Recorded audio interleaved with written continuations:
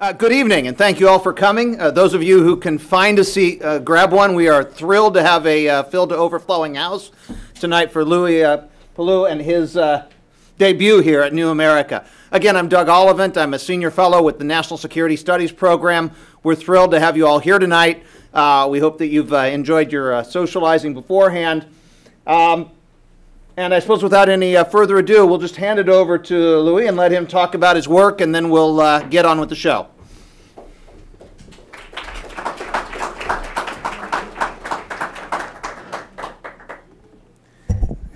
Check this working. I wanted to thank everybody for coming out, especially all my friends and colleagues, and I want to thank Doug for agreeing to do this, and Andres Martinez and all of my fellows, part of the fellow program, have been really fantastic to work with. And I'm glad we can do this because my fellowship's actually from Mexico, but because the field work is ongoing and I'm not finished the project, this is sort of a great base to talk about how I approach doing long-term projects and how I'm working on Mexico at the time right now, as showing my Kandahar work, which is what I showed as an example of my work to get my fellowship here. What I'm going to start with, can everybody hear me all right? Okay. If you can't see this, of course, those two monitors back there will have everything as well. What I'm going to do is, whenever I give a lecture, I try to make it something different so that you're not seeing the same thing all the time over the years. So what I did was, I'm kind of working on a secret project. It's a documentary film on Kandahar. I have lots of footage. And I met a filmmaker who a year ago said, hey, you know, that you can make a film with that. So I edited a never seen before, except for a couple of people in the fellows program, a little trailer that we're working on. It's very rough and early, and some outtakes, some uncut footage. The important part about, I think, seeing the video before you see the photographs is because we all see these still photographs and you don't hear any sound, you don't know what anything looks like, what's happening, what the people sound like. And I think that a lot of times people look at these places on a map and you don't know what the place actually feels like and looks like. And I think the video gives a unique look into that. So it'll be a quick little trailer. It's about 8 minutes altogether, and then some raw, uncut footage. There's no interviews or anything like that put into the film yet. We're about a year's out from putting this out. So anyway, if we could have the lights, this light here turned off, I'll start the video. I'm just going to give you a little heads up. I think we all are aware that we're talking about a place where there's a current conflict going on. There are going to be some graphic photos. There's going to be some blood. There's going to be some dead people. So just be aware that you're going to be seeing that here tonight, all right? I think the thing I want you all to walk away from tonight is that the reason why I like to produce this work is it's all about having a dialogue. That's the great thing about New America. It's all about ideas and dialogue here. And I think that that's what I want to promote when you look at my work. Okay, volume.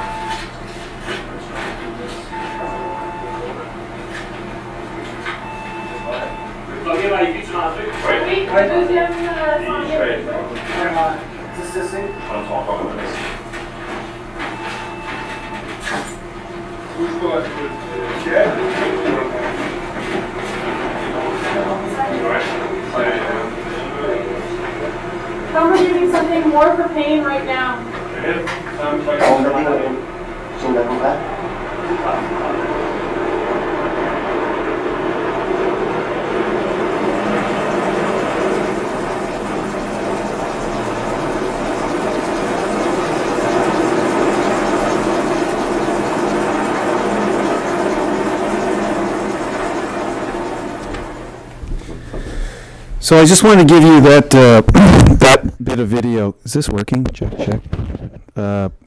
Just to give you an idea when you look at the photos, what the what's actually what everything's sounding like, and we're gonna have to keep that. I guess it'll work. We'll see.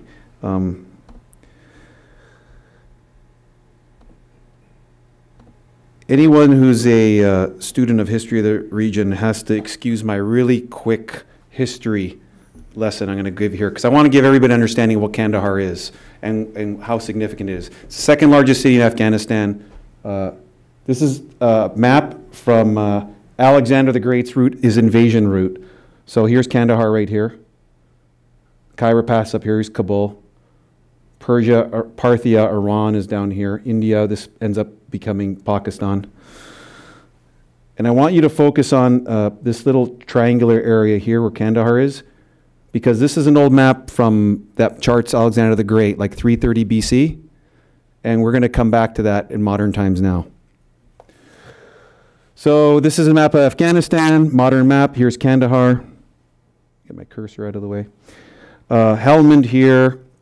Herat up here, Iran, Pakistan, the stands are up here. So here's Kandahar, and I'm sorry I'm going so quick. So here's Kandahar, and I want you to notice, here's the Highway 1. This goes up to Herat, up to Iran. This comes down through Chayman. Here's Pakistan. Spin Boldak, major trade. You can understand that the entire economy of Afghanistan runs on this Highway 1, Ring Road they call it. So if you blow up this highway, you turn the economy off, mostly of Afghanistan, because most of the trade travels by highway. So here's connecting from Pakistan and Iran up to Kabul. This is Ahmad Shah Durrani. He founded what was the Pashtun Empire. It's the main ethnicity in Afghanistan. The first capital of the modern state of Afghanistan was in Kandahar. It was moved to Kabul later on. And I just want to point all these points out so you understand sort of the significance of this place. When I went there, I just went to go cover, Canada was going on their first combat mission since the Korean War. I had no idea how significant it was. This is the Battle of Maiwand. One of these, these things, the graveyard of empires, comes from one of these slaughters when it was the Second Anglo-Afghan War, when the Afghans slaughtered a British army out in Maiwand district just west of Kandahar city. If you read this book, this is a really good book, actually. This is written by a U.S. general, or was it, I think a lieutenant colonel. And if you read the combat operations that the Russians did, the Western forces did all the identical combat operations in all the same areas, and the insurgents attacked them all in the same way. The funny thing is when you go to the back to all the references, Kabul and Kandahar has about 3 times as many references actually in this book over Kabul in terms of its significance. Mullah Omar, he started the Taliban movement in Kandahar, west of Kandahar city. This is Tarnak Farms after 9/11. This was Al-Qaeda's headquarters set up just outside Kandahar city. This was bin Laden's compound down here. So remember that triangle I talked about? So here's Kandahar city. See this triangle right here? Here's Kandahar city. Now here's that same triangle, okay? Here's the Arghandab River that runs right through it. And almost all the fighting in Kandahar province, the place where almost the biggest part of the surge that did any fighting went into this triangle right here. The same place, the same route that Alexander the Great went through. In the same shape.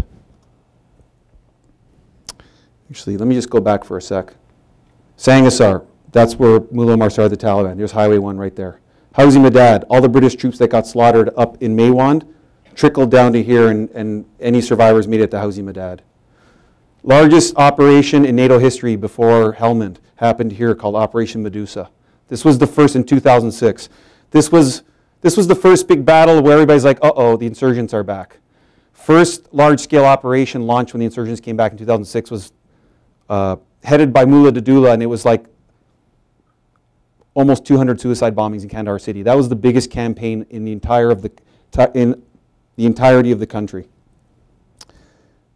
Now let's get to the photos, which is, I just wanted to give some foundation there and understanding of, and I didn't know all this till over the years while I was there. So I got there in 2006, and it was during a suicide bombing campaign. This was like every day, every second day, there were scenes like this. Suicide vehicles, guys with suicide vests, and the insurgency had definitely returned, but I don't think people realized every year is going to come back bigger and bigger and bigger and bigger.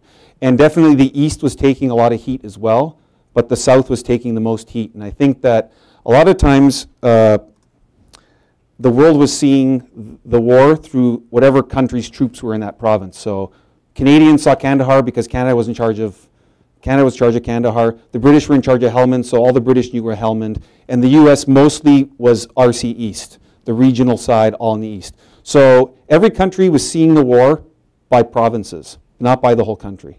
So I think that there was a big disconnect sort of what was going on and what was happening where. For I think a lot of people back home, it was all the same place. Kandahar is surrounded by grape fields mostly, especially on the west side. It's the breadbasket of Afghanistan. There's a lot of underground agricultural and irrigation systems, which has made it a significant place for agriculture in the country.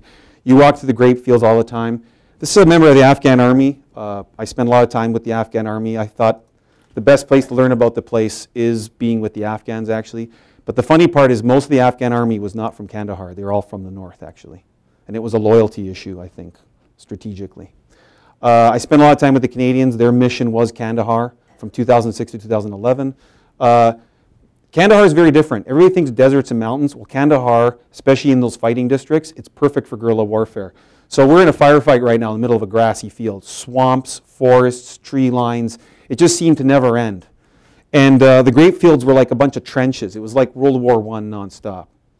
This is your standard view of that. This is in Panjwai district, or sorry, Zari district. And it's just your standard agricultural farming area. There's some hills and mountains that pop up here and there. This is a road that the Canadians built called Summit Road. It connected Highway 1 into the next district, Panjwai. And most of the buildings are built of mud. There's no electricity, no running water. The populations of these districts, Zari, Panjwai, Arghandab, these are the three districts around Kandahar city. No one could ever really count, but 50, 60, maybe 80,000 per district, depending on when they cleared out, depending if there's fighting, people moved to another area. Detainees, Canadians caught a proportionately higher number of detainees, not by any sort of policy, but I think that there are many more insurgents down in Kandahar that stayed in Kandahar and did not run across the Pakistan border all the time. The bottom half of the districts was desert. You couldn't really, it was very difficult to travel through there. These are Afghans in Hausi Madad. They're peeling potatoes, and Afghans are really fascinating. They're really easy to photograph. I think a lot of Western troops are really aware all the time of being photographed, whereas the Afghans were not. And they really let their guard down, which was fantastic. It took a lot longer to get to photograph Western troops because they were aware of the camera. This is sort of a standard scene. You never know who's who. Civilians, insurgents, you have no idea. So it was this constant sort of trust and distrust. You don't know who's who. These are police. They're Hazaras. They're a small ethnicity in Afghanistan. And one experiment was to bring a Hazara unit down in the midst of the Pashtun ethnicity so that there could be no infiltration by the Taliban. These are myna birds.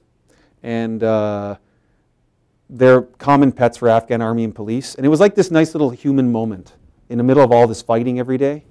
It was really nice to just see this guy was like singing and talking to these birds. They clip their wings so they can't fly away. These are Afghan police unbinding the feet of two Afghan police who were hung and shot in the face by the Taliban.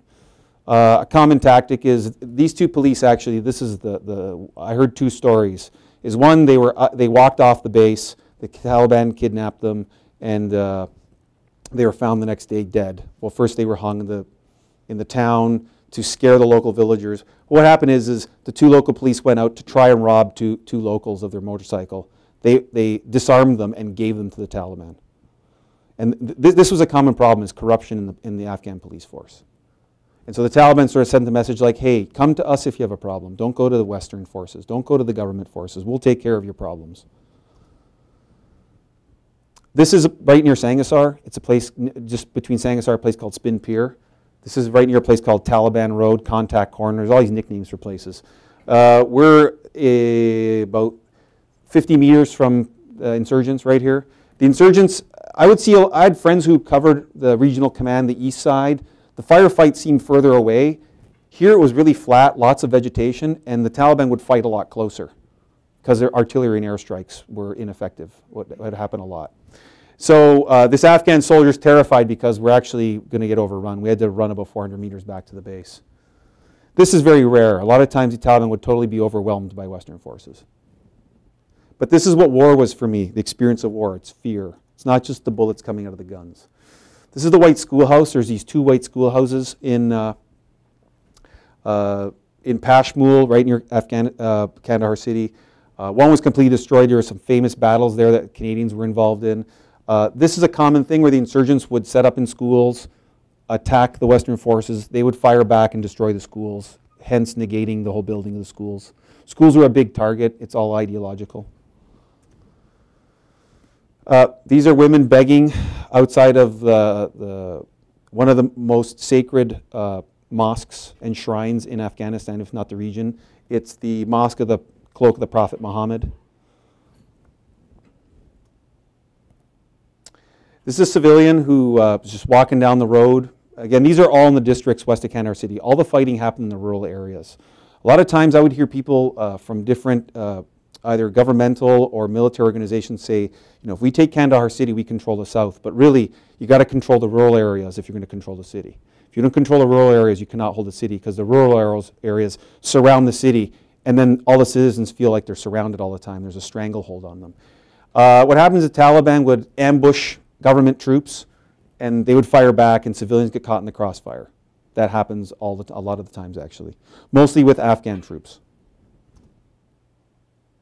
I thought to understand Kandahar, you got to go even to Helmand. Helmand, there's sort of a big connection between Kandahar and Helmand. They're connected. The Arghandab River, I mean, of course, rivers are very rare there, so anytime they're there, there's a lot of life along them. There's a lot of work along them because of jobs in agriculture. And I went to Helmand and when the Marines returned in 2010. And I just wanted to sort of document what the experience is to go to, I mean, Helmand is a very difficult place to operate. It's 125 degrees, 55 degrees for people who are on metric. I'm from Canada, so we're metric, so I thought I'd throw that in there. But I went at the end of their tour, and I just did these portraits every day after fighting and patrol, because I just wanted to capture the experience, which was a little more universal of any sort of soldier or army or fighter that goes to Afghanistan, what the experience is like. Because I think that the land and the challenge of the terrain is just as much your enemy as the people you're fighting there. And I think that that's why, for centuries, Afghanistan's been such a difficult place to operate in any way. Even as a non-governmental organization, even if you're just doing development work, it's a very, very, very challenging place to operate. And anyone who's been there understands what I'm talking about. The average age of these Marines, 20, 21 years old. Another thing I wanted to do was follow the route of Alexander the Great. He was one of the first major invaders, foreign invaders of Afghanistan. So I went up to Farah and I sort of followed his route. This is in the Bujibas Pass. And these are areas that, you know, I'd be staying on a mountain and someone would say like, hey, you know, I got the GPS. This is where I think Alexander the Great started fighting first. And it just blew me away that I was following the routes of Genghis Khan, Alexander the Great. And there are very few places in the world where you can go that you have that many famous and infamous military leaders and armies and empires all go to the same place to invade, fight, control, fix, whatever they're trying to do there. It was so bad there. There was a lot of fighting there. The Marines gave their interpreter handguns. They actually offered me a gun at one point. I just said I'll work the camera, but the threat was really bad. This is the top of the Bujibas Pass. And you can see if you're the army walking down in the valley and you're up in the mountain, sort of all the different things that suit armies that are fighting each other. These are Canadian troops in Zari district, which was a lot of fighting happened in Zari and Panjwai district. This sort of, for me, is twofold. It has that whole thing of enter the abyss, going into the dark place. This is a Karez. This is what makes Kandahar so important and so unique. It's an underground river system, you could say. And an irrigation system. And a lot of the Afghans, it's centuries old irrigation system. They dig down to find the root of the Karez and they divert the water into their fields. And that's what makes Kandahar unique in such a massive way. The other thing too is that when the Russians left, this century-old irrigation system, they did a scorched earth policy out in the districts because they were having such a hard time. And they destroyed centuries of irrigation, which was controlled pretty much by shovels for centuries. This is in a madrasa in Kandahar city. I did a lot of work without the military. I thought it was important to get outside of the military as much as possible as well. This is in Chalgor. This is one of the many villages where he started in 2010 conducting counterinsurgency operations.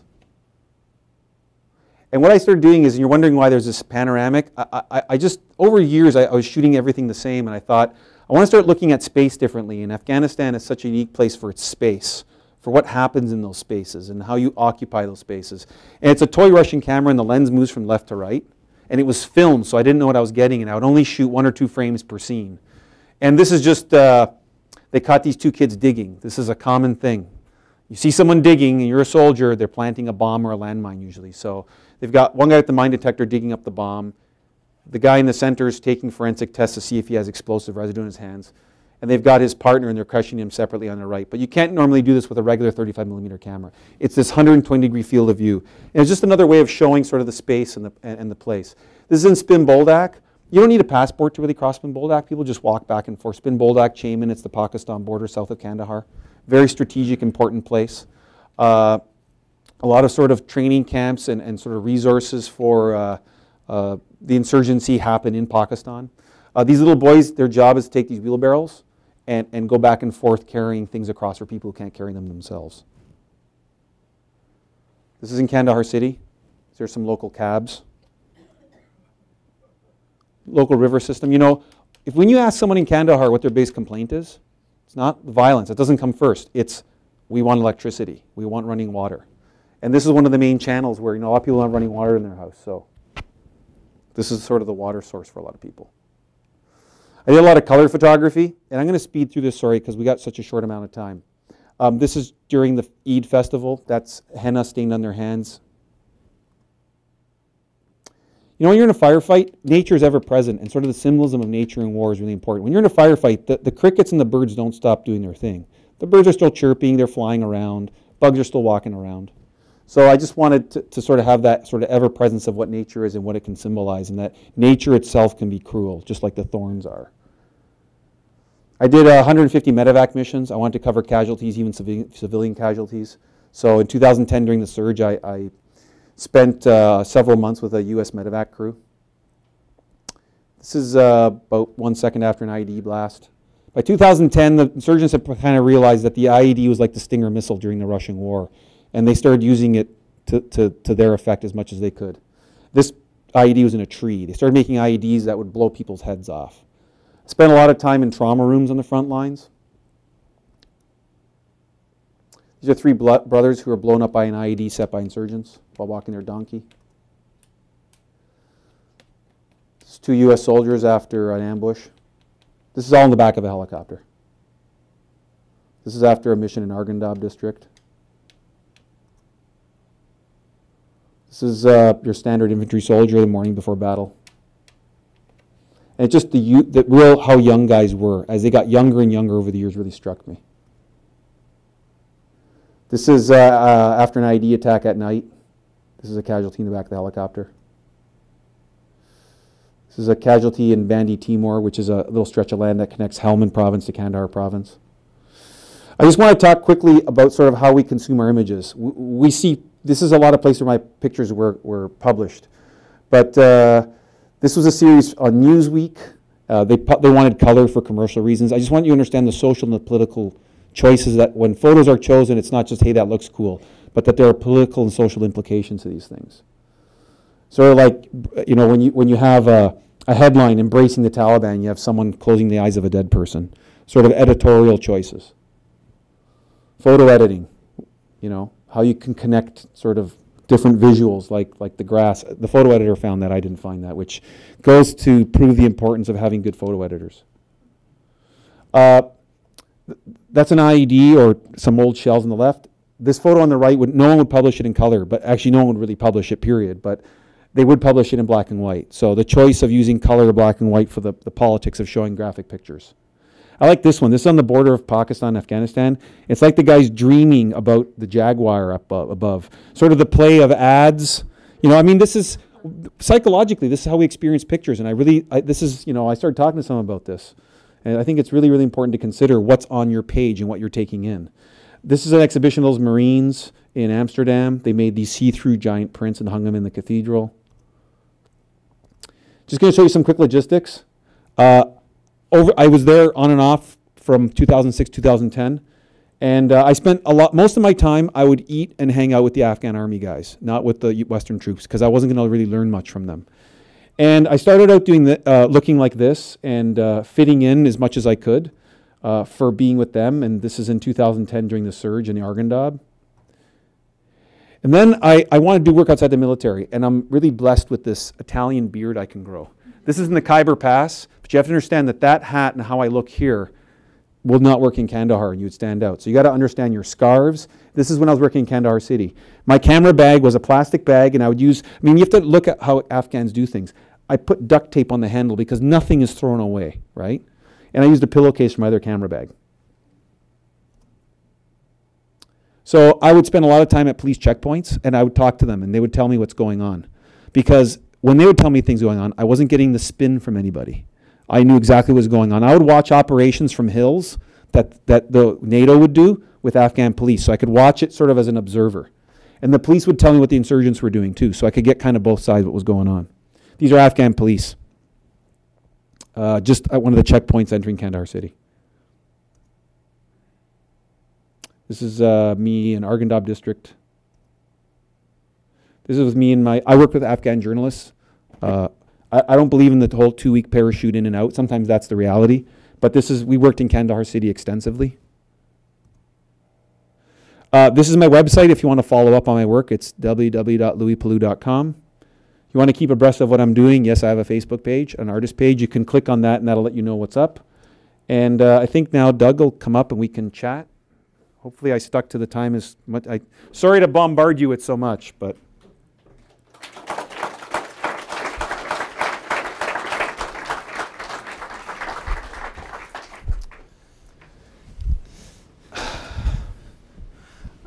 Well, after that presentation, bombard is the right word in several senses.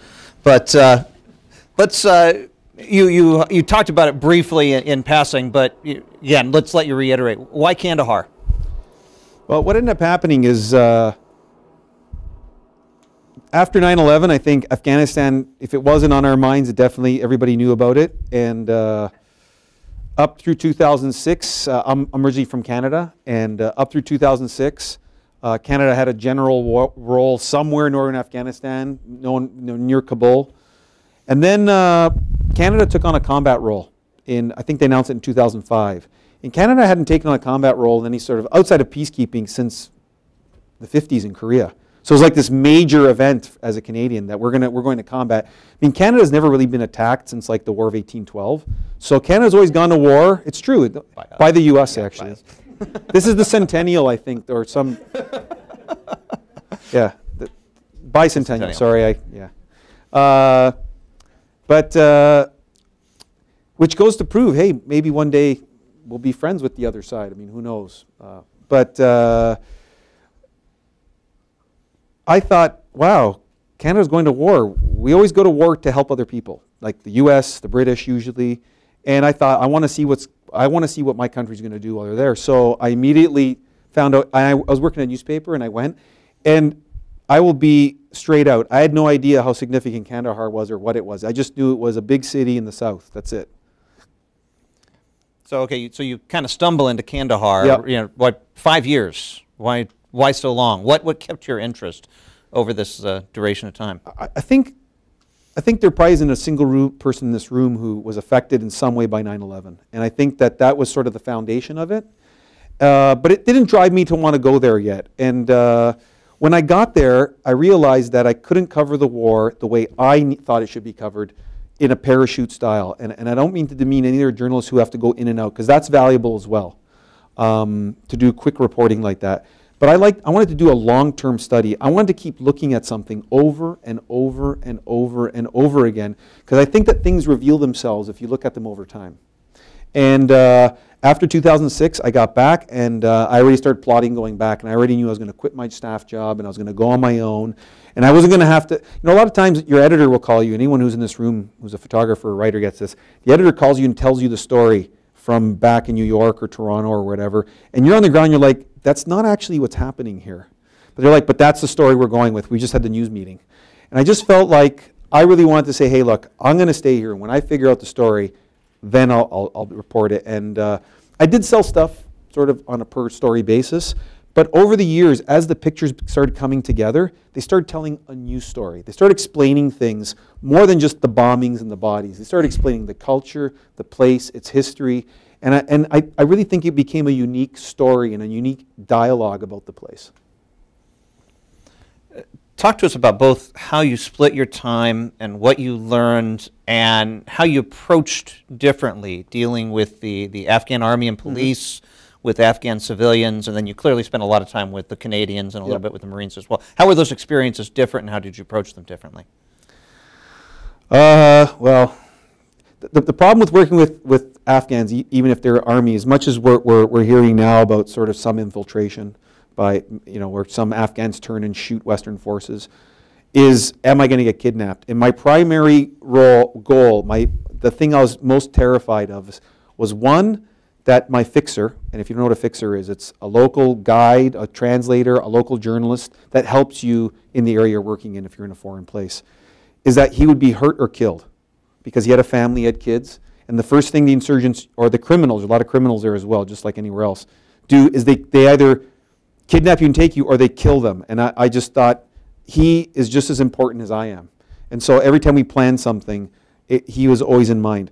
With the Afghan army and police, there's some basic stuff like the guy with the rocket launcher, don't walk behind him. Because if you get attacked, he'll just lift it up and start shooting and he'll blow your head off. But I think that what I had to do is I would go to the Afghan army's mullah and I would sit down with an interpreter and I would learn everything that was offensive and not offensive. These are really important things because little simple things would offend people. You'd think, oh, come on. But it's a whole other culture and religion, a whole other history. So it's really important to learn. Such as? Let's see. Don't go into their mosque. I think, hey, let me go shoot some video in the mosque. You go ask, you have a sit down with the mullah and you get permission. And you explain why you want to do it. I think that even sort of images of women, within the army, what you show, what you don't show, what you talk about, what you don't talk about. And I think that religion is definitely something you have to be sensitive to. I think that we have things where we joke around a lot, and for them, some of these things aren't jokes, and they could get offended very easily. And I really tried to spend as much time with the army before going out into the districts as well. Like, hey, you go on a patrol, you drink lots of water. On an operation, drink 8 liters. Well, what's the natural thing? You're going to have to go to the washroom. Well, you can't just, there's no washrooms out there. Like, you have to really plan what you're going to do. You can't just whip it out in the bush and go, because, well, it sounds funny, but you can offend an entire village. Entire village could be like, Western guys came here and they're peeing all over our town. And then that's the message that goes out. And suddenly, the entire town says they were naked, and then the story gets switched around, and you could cause an entire storm there. And the Taliban will use that as propaganda against you. Or, hey, they were looking at our women. Some guy came in town and photographed all our women. They're going to photograph all our women and show what our women look like. Major problems. And then you become something that causes conflict. So I would write my name on the back of my helmet in Pashto, so everybody could call me and talk to me. And I made little business cards with Pashto information on one side, English information on the other, so I could give it to them. So like, hey, this guy's putting an effort in. Good. You talked, again, in passing, you gave us a lot of information about the various ethnic groups you interacted with in Afghanistan. You had the Pashtuns largely in the south. You had the Afghan army, mostly Tajiks coming from the north. You talked about the Hazara police that they brought down. What were your observations of the interaction between these groups officially, their interaction with the population? Did this give you any hope for a post-ethnic Afghanistan? Well, I think that even within, it's very complex, because then there's even tribes within each of the ethnicities that sometimes are fighting each other. But say Pashtuns from Kandahar and Pashtuns from up north in Kabul, they're very different kinds of Pashtuns. And there is definitely a prejudice from north to south, that's for sure. A lot of the guys in the army would be like, oh, people in Kandahar, they're not very educated. And right away I'm like, come on, I'm thinking don't be prejudiced. But I think that, the Hazaras were definitely, they were slaughtered there's a number of cases where the Taliban slaughtered the Hazaras. There's some like almost ethnic cleansing. Right. So in some ways you could bring down another ethnicity and they're like, hey, it's payback time. Or you have the right kind of guy, and that police force was actually very. The New Yorker did a story on that base where I was at, and it was very fascinating. The problem is these guys can't speak Pashto. They come down, they're speaking our language. So sometimes they can't even communicate with the locals. I remember with my fixer, we were driving to Kandahar city, and they brought down police during the surge in 2010, and the police were from Kabul, and they spoke Dari, which is a Persian-based language. And it's different from Pashto. And my fixer got into a fight with the police at the checkpoint. We're going to get arrested because he was telling off the guy from up north, hey, don't tell me in my city, you can't even speak my language. They started yelling at each other, and I thought, this is the classic little argument and fight and end up war in Afghanistan. You're clearly aware of a lot of the ambiguity of so many of these situations. How do you go about capturing ambiguity in what's inherently a visual, somewhat unambiguous medium? How do you resolve the tension? I think a lot of the times is you have to spend a lot of time with people. After a while, you're there so much and you're photographing so much that the people that you're photographing are like, oh, that's just Louie. Or as the Afghans call me, Mustafa. That's just Mustafa. He said, don't worry about it. He's fine. And I would eat with them. And like the Marines, I mean, it took me a month to get those photos. The photos only took about 2 minutes to take, but I lived with them for a month. So I was with them every day. And I think that you have to demonstrate to people that you're willing to understand and respect everything that they are and where they're from. And I think that you got to be there every day, over and over, and go on patrols. I think some units I would go on, with every single section, I would go like on 8 patrols a day. And they thought I was insane, but I just thought I need to be out there as much as possible. Because even if you are against being embedded, there are areas of Kandahar that I don't care who you are, you cannot go out unembedded. It's just it's way too violent. You can't just hope for a battle, show up and take pictures objectively, because you could be in the middle of it and get blown up real easy. They could think you're an insurgent from a drone and drop a bomb on you. So I think that I would look for a lot of subtle things, and I would try and be quick. And there are things you just, taking a photo, as much as a great photo, either a security risk, or I would start a fight or a riot, or I photographed a woman. So I would have to be really careful that I would have to just bite my tongue and just not take the photo sometimes. You were there from 2006 to 2010. 2006 is just when the violence really started to uptick. I don't think the Canadians really understood that they were getting into. You left around 2010 when it's at its peak. What was that like? What lessons did you take away? And what's your what are your thoughts on what that means for Kandahar and Afghanistan at large? Well, I think I guess I just kept looking at it, and I always said I'm not an expert. These are just things I learned, and these are things I photographed and saw. But I just kept thinking, wow, there's just so much about this place that makes it such a significant place, its population. And I just felt like it was like this, from 2006, it was this buildup of like, oh yeah, okay, this place is important. We better put more troops or more resources here. And then by 2010, they're like, oh, of course Kandahar is really important.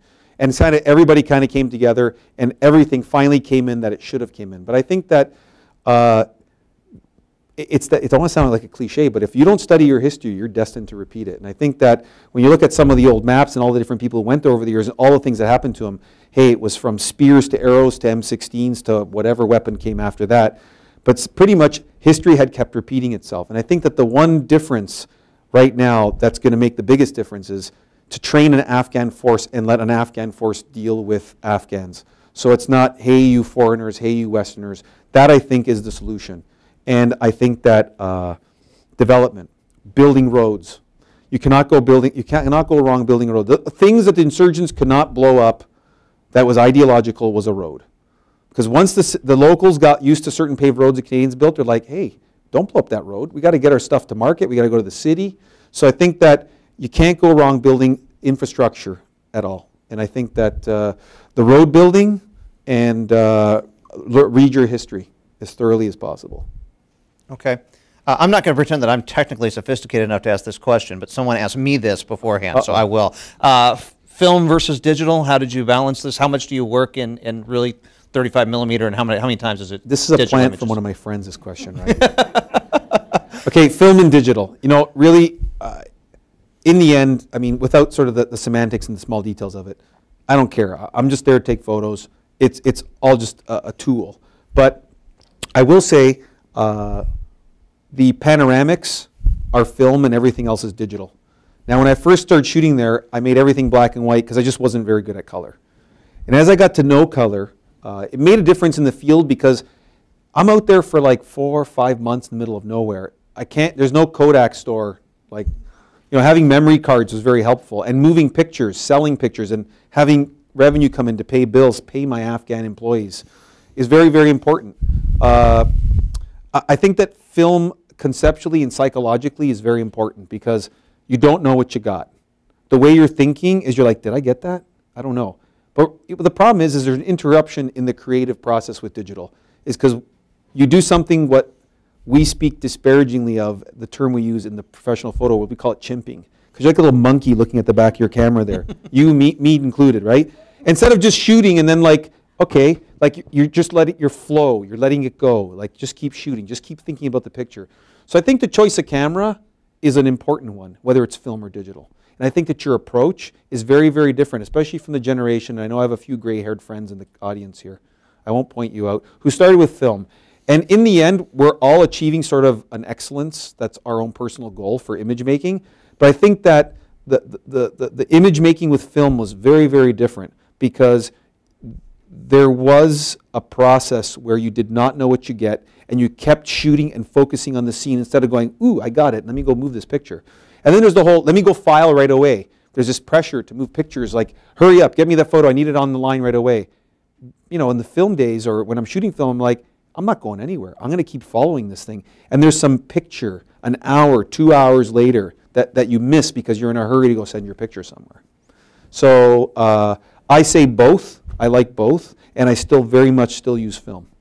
I think the choice of larger format cameras isn't because it's cool or it's different. I think that psychologically the way you approach taking the photograph is different. And that's the way I like to use the camera. Great. Can you briefly tell us about your follow-on project and what you're doing in Mexico and how the lessons that you took from Kandahar are playing there? Okay. My fellowship that I'm working on now is Mexico, and I'm focusing on the border. Of course, it's all in the news. There are things I have to cover, like the violence in Mexico. But there are also social, economic issues in Mexico that I think get overlooked and get drowned by the whole over-coverage of, and there is a lot of killing going on there, definitely. But I think that we're not really learning from just seeing bodies. I think that we need to learn about what Mexico is, what its history is, what its visual history is. Look at the history of what Mexico is in pictures. If you look at the famous painters and the people who have depicted Mexico, violent death and oppressed workers. And that's still very much happening today. And I think that Mexico is probably one of the most important countries strategically to the United States in the world. And I think that if people aren't paying attention to Mexico, they don't realize that if you turn Mexico off, you could collapse the U.S. economy by turning Mexico off. Vitally important. As well, you know, what's funny is the United States has Canada and Mexico, and I'm not speaking because I'm Canadian, but imagine taking those two major trading partners away. I mean, Mexico is a security gate from the rest of Central and South America to the United States. I mean, when you think of the billions of dollars of trade that come from Mexico, that affects the daily lives of almost every American, everything that comes through Mexico, either manufacturing, trade, the economy, and same with Canada. 39 states in the U.S., their primary trading partner is Canada or Mexico. So I'm working on it. I am not going to show it, and it's learning from Kandahar is looking at things differently, not just going in there for 2 weeks and coming out and saying, hey, this is what I saw in 2 weeks. Is getting to know the situation and watching it develop over months. Gives you a different view of what's happening somewhere. And that's what I learned from Kandahar, actually. Okay, great. As we wrap up, what did I not ask you that I should have? Oh, geez, you got to give me I'm good with pictures, but what did you not ask me? Actually, you know, I'd like to ask you, now, a lot of you may not realize, but he worked in the eastern side in the U.S. Army, up in the east. And one of the things that I thought was very interesting was Afghanistan was this sort of one of the first big contemporary sort of international tries at fighting a war development, and different countries took different areas. And I always wondered, you know, I went up to the east, and I always wondered, and I almost don't want to turn it on you, but seeing Kandahar and being up in the east, there are such different places. The people were different, the culture was different, the fighting was different, the insurgencies, the insurgents and the leaders were different.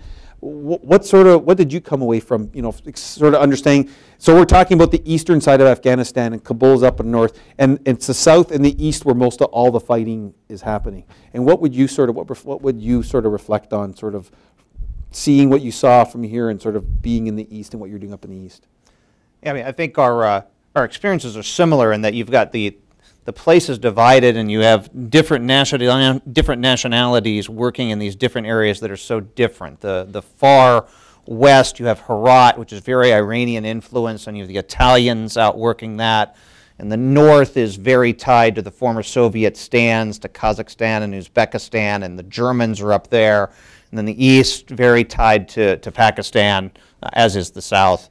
But the Americans were there, and then the South was run by the Canadians, and then very lately transitioned to the Americans. And so you had not only the different national colors of each intervener, but you had different cultures within Afghanistan, and it just made it so hard to put it all together. And you're right, the East is very different, and that there's none of the jungle-like vegetation you saw. It's much cooler, much more temperate, much more mountainous.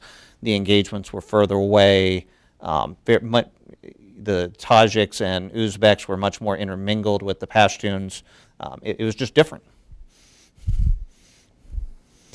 All right.